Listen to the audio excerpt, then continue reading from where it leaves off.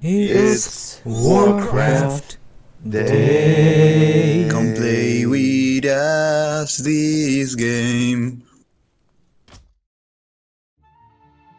Hey everybody, this is Stormy with the capital Z coming back at you with another replay request. This will be from the replay request series where anybody and everybody is welcome to send me replays. To know more about how you can do so, you can join the Discord server, link to that Twitch panel and in the description below. We got SaV70, also known as Savage, and also known as Rogue spawning in over here top right as Red Night Elf. Have a look at his profile. So this is Sav. He has his own Twitch and YouTube as well. I'll add that link to that in the description or something as well, so you guys can check it out. It's about 1600 1v1 diamond.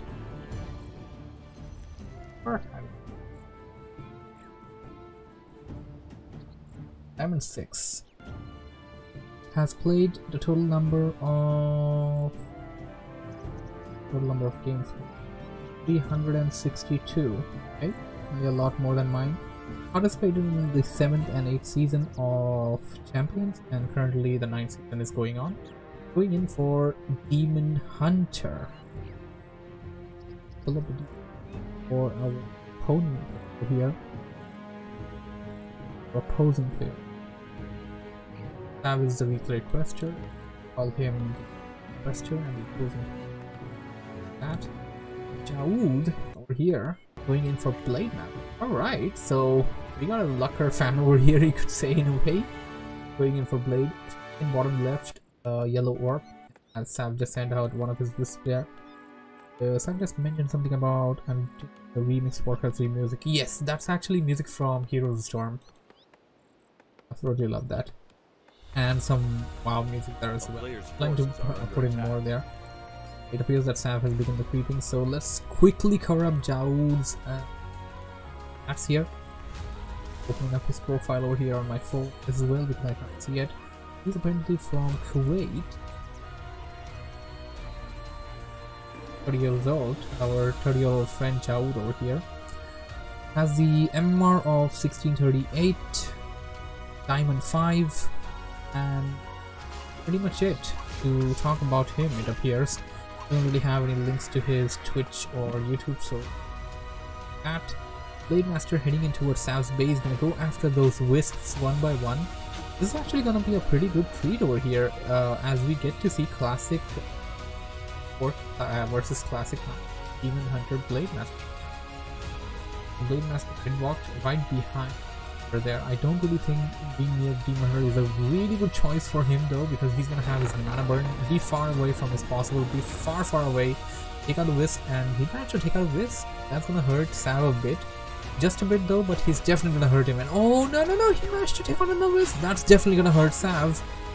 Jaood needs to escape now. He did all the damage he could, and he doesn't have any more windwalks, but it appears to me that he is not done yet. He's gonna cancel the construction on that single moonwell and then push back there. I must say, this guy is doing well, and he's coming back as Sav tries to kind of wall off his base there, but there's no mana on that Blade Master there. What's he gonna do? How's he gonna escape the Demon Hunter? How's he gonna escape? Yeah, exactly. How's he gonna escape? There was no way. There was no way he was gonna escape that. That was an overextension there by Jaood for sure, who had sort of a good start, managed to take out 2 wisps, and that kind of left Sav with 7. Oh, yeah, 7. Exactly 7 wisps over there. He would have definitely be feeling the need for the extra wood there, but right now Sav managed to kind of close that gap, being able to take out the hero for Jaood there. Jaood's gonna be suffering a bit, considering the fact that he has to revive his hero, and all this time that he would have rather spent creeping was not done in doing so. Sav has a strong level 2 hero with 2 good items, I must say, Mantle of Intelligence and the Gloves of Haste. Both can work out really good with the Demon Hunter perhaps. Gloves of Haste of course increasing the DPS. Jaood is about to... yeah, oh my goodness. Terrible Jaood, that's just terrible. Oh, you did it again, come on! Oh my goodness, this is just not Jaood's day from what I see. He made some mistakes over here, rather detrimental ones, because this was a big amount of experience that he kind of killed off. Sure, you can just kind of improvise, but really, I mean, really just killing the creep using your lightning shielded blade method should have been a bit more careful. Really need to be a bit more careful there. As he going in for the Cobalt camp, SaV notices this, and SaV wants to make Jaood pay for the earlier aggression, perhaps go in towards his base, although SaV's hero is like 50%. He needs to be a bit careful there. Doesn't want to end up losing it or something, as Jaood is... he's just... they're creeping. He doesn't really want to come back, try to engage the Demon Hunter just yet. I guess that was a good choice considering the fact that kind of had to back out after the burrows got burrowed into the there. We got some Ancient of Winds coming in by SaV right now, and a second hero. Curious. Beefmaster. Alright. This is gonna be like classic idol versus classic orc. I love it. Absolutely love it. This is the Warcraft that I've lived and grown up with. Classic Idol versus classic orc. Seen this a million times. And it brings me back to one of the best matches that I've seen, Grubby versus Remind. One of the best series from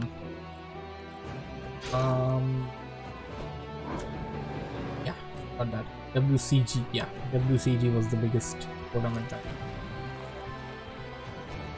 happened anymore. No. For Warcraft. We have Jaood going in for more creeping. It appears to me that Jaood happens to be just as old school as I am. Looking at all of his old school stuff, old school methodology of approaching Warcraft.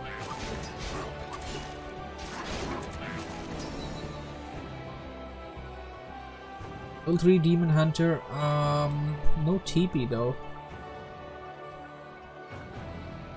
Exactly need a TP to be able to actually just get back to his base, considering the fact that he has it kind of completely walled in there.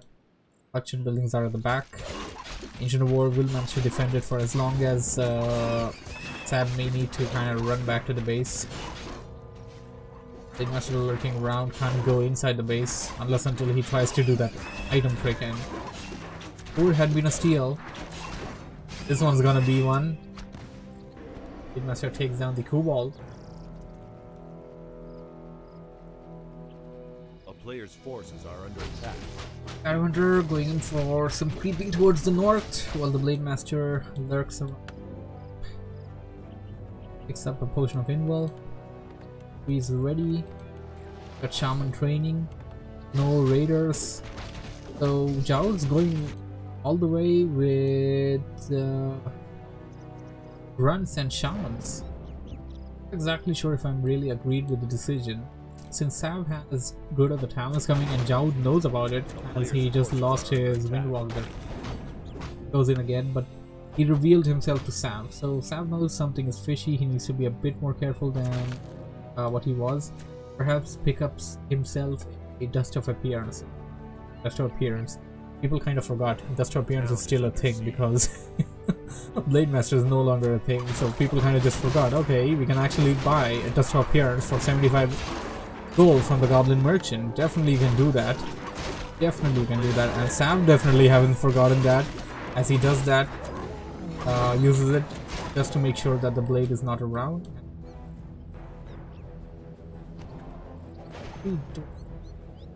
Blade is so weak. He didn't really engage with the... He had just engaged with the creeps there. Kinda aggroed the creeps, got his blade hurt, and then just fought himself with the sword. Sure, what's he up to for real? Like, Berserker, semi unit. 3 food. Good damage there, and the Bloodlust can deal a lot more damage, I guess. Kill the mage and got Devotion or Oh, damn it. Damn it, Stormy, you're the caster. You're the one that's supposed to be noticing it. Not exactly sure there. Yeah, just taking my shots at Jaood without actually, you know, looking up that. So he actually might get the kill on the Renegade Wizard there to get the level big item. He picked up himself a Tinker. Okay, since he knows that the Nidal player is gonna go for a Tinker, likely looking at this old school push. Nidal players go for a Beastmaster and Tinker along with a lot of Root of the Talents. He just kind of had to happen to have that idea there, and I like that he has the Hawk up into the air.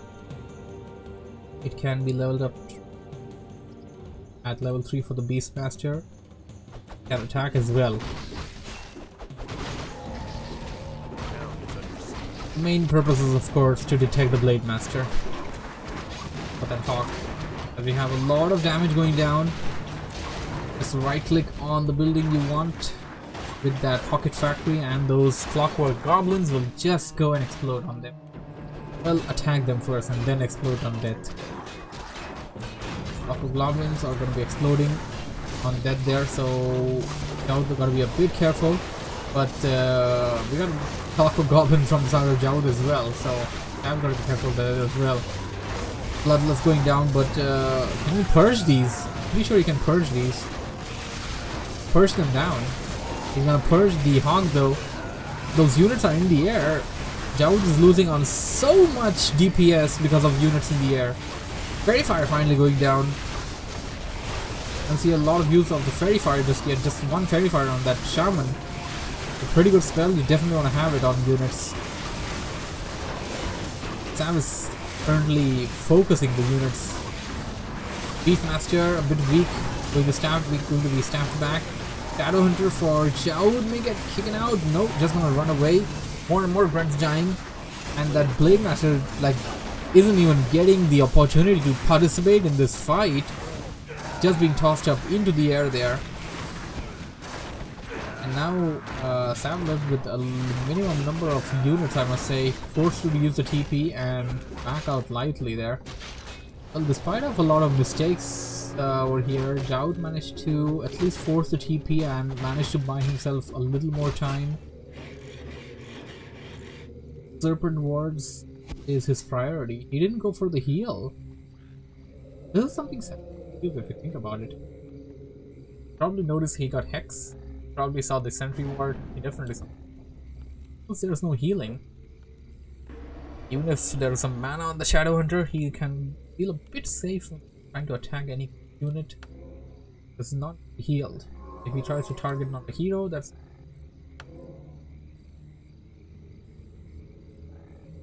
43 food of an arm. This is a lot of units if you think about it. For 43 food, taking to no upkeep, get 100% from him. Comes the Blade Master though. He's gonna get the kill on one of those channels, perhaps. He's gonna back out, and yeah, there we go. Like, this is something Jaood's a bit sloppy with. He just manages to reveal the Blade Master's position. Like, if you know it's about to time out, to be a bit away from the opponent, not let them know you're there. Sam now getting himself a Hawk. Not sure if he had it earlier though. Just summoned it. Just summoned it. Out from the. Is that an expansion? It's not an expansion just yet. It's just some towers for defending the expansion, which may just be coming in at the point. Considering the fact that Orc players can just buy a tiny Great Hall, have an instant expansion. But Sam wants none of that, as he's pushing in with all he got. Now what Jaood could do is perhaps redirect the fire onto the Talons. Yeah, just like that. Talons are going to take massive damage from those towers, and the towers having the fortified armor can survive for as long as they did. A player's forces are under attack. He attacked the Talons there early on, and if Sam did not manage to save them, he would have at least managed to take out 3 Talons. That would have been huge for Sav. Leave behind the other heroes. Creep with the Tinker. Is under siege.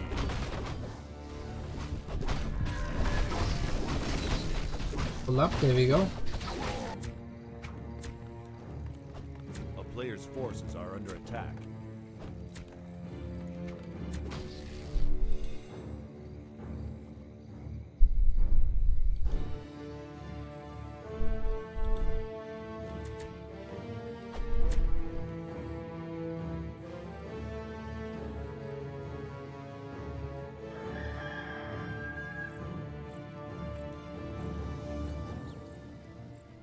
Jaood coming back to his base.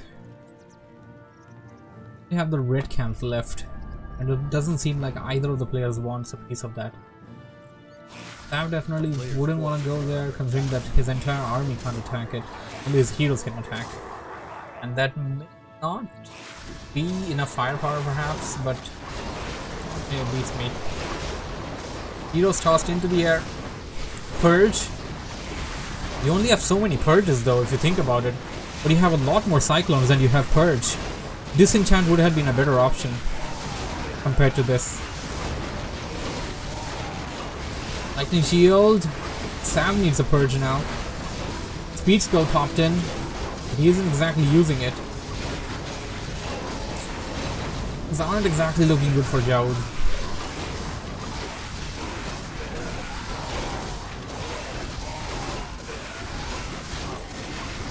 He may end up losing his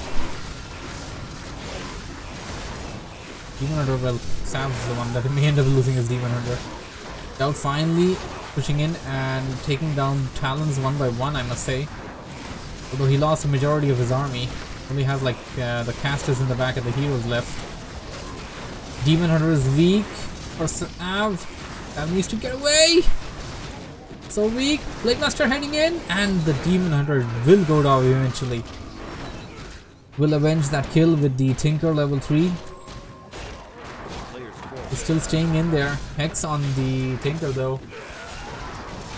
And he wants to take out the Talons first, it appears. Talons are going down.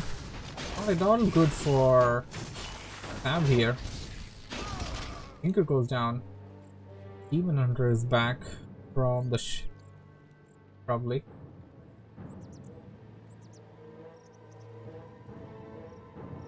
Talons coming in.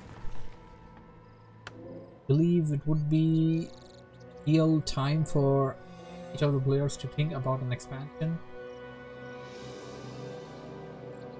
I've kind of already foiled one. Jaood already had it. Gold mine's gonna expire sooner than later. Perhaps have something coming in. Down it comes down. You have it down. Use it. If it doesn't, it doesn't.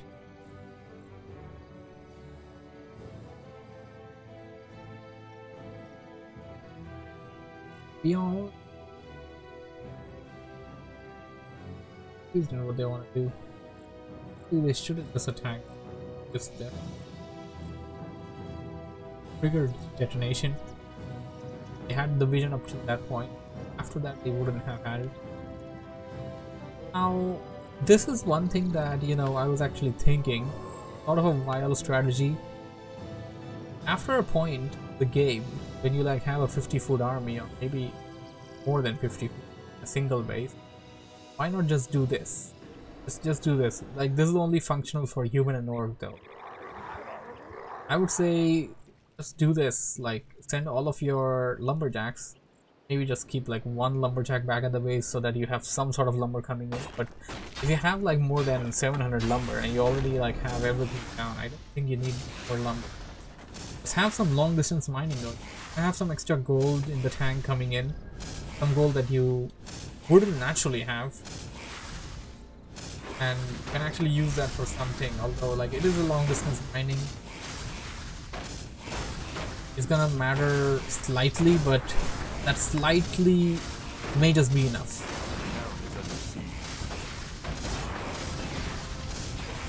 As we have a lot of serpent wards going down, like this is yikes, man. The serpent wards are going to be doing so much damage there.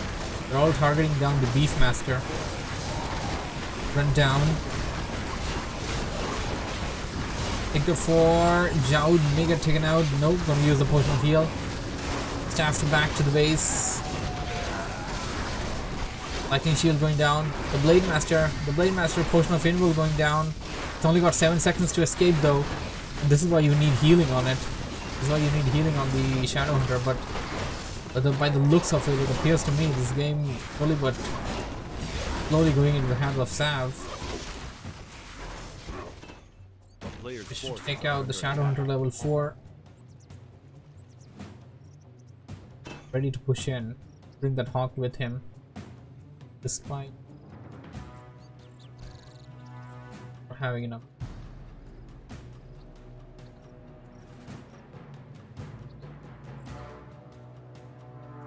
Okay, SaV actually notices long distance mining. Do something about it. Like, this is the only danger, of course, if you do this long distance mining process, which I can't scope. Maybe have a tower or two in place so that Neons can kind of hide behind a tower. Towers are easier to set up than the expansion. Or maybe not. Let's just not talk about it. Cyclone's going down. Riddle Talons need to focus down units. Demon Hunter almost down. Some range attack on it though. And will survive with the Demon Hunter. Diamonds can actually purge it. That will slow it down. Then enable Jaood to catch him. A player's forces are under attack.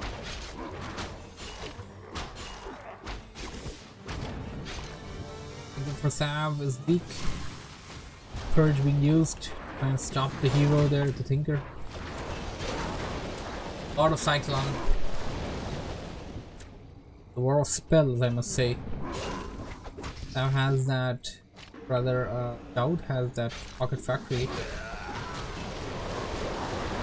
I just want to use it rather than have to waste it. I would explode all over those talons. Deal as much as AoE damage as you can. Take them down one by one. It appears to me that both players lost their gold mines. Neither of them have the expansion. So whoever wins this fight is likely going to win the game. Beastmaster will take out the blade.